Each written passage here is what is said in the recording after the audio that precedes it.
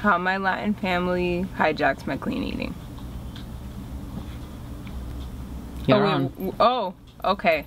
So my parents were both born in Dominican Republic, and then I want to say 10 years ago they let my grandmother move in. So that's when like everything took over. That's when we started having like typical Dominican meals like for breakfast, lunch, and dinner. So I had to put a stop to it. I've just had to like take things out of my diet that either irritate me or like don't let me go to the bathroom. So like I'm not eating bread of any sort.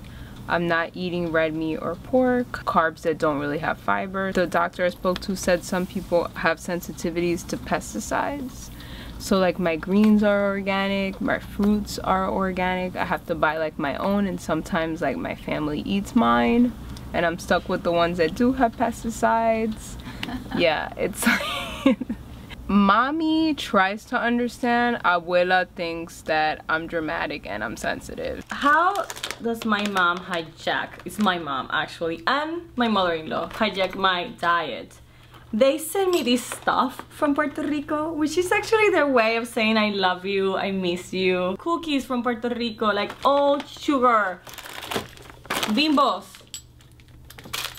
Who doesn't remember Bimbos? Oh my god, it's 4 o'clock. I want a cookie so badly right now. I will get maybe 2.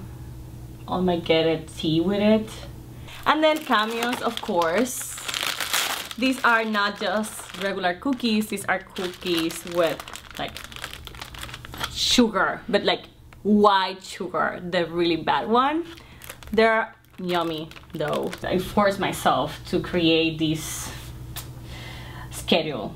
So I have 2 cookies per day. I had 2 palitos de guayaba this morning. So right now I'll just keep it, you know, to myself. I'll just forget that I'm a little hungry, and I might just drink water. So you want me to look at you? Yeah. Okay. Kind of started last summer when I moved back in with my mom to save some money, and she has a very different idea of what we should be eating for dinner. So it's mainly rice or meat or some other starch that accompanies it, because we're Peruvian, so they eat a lot of potatoes. My mom's side of the fridge looks completely different. Like she's like whole milk and a lot of rice and leftovers and like a lot of white bread, and then my side of the fridge is like whole wheat bread and real butter and a lot of fruits and vegetables. So it's like 2 completely different people. Chia seeds. She doesn't get it really. Like I put them in my smoothies and I told her what they were and the benefits, and she's just like, ¿qué es esto? Esto se pone en un smoothie. No. If I see an empanada or some frituras or a pan de bono, I'm gonna eat it. But not every day. I think that's just it. It's just not every day.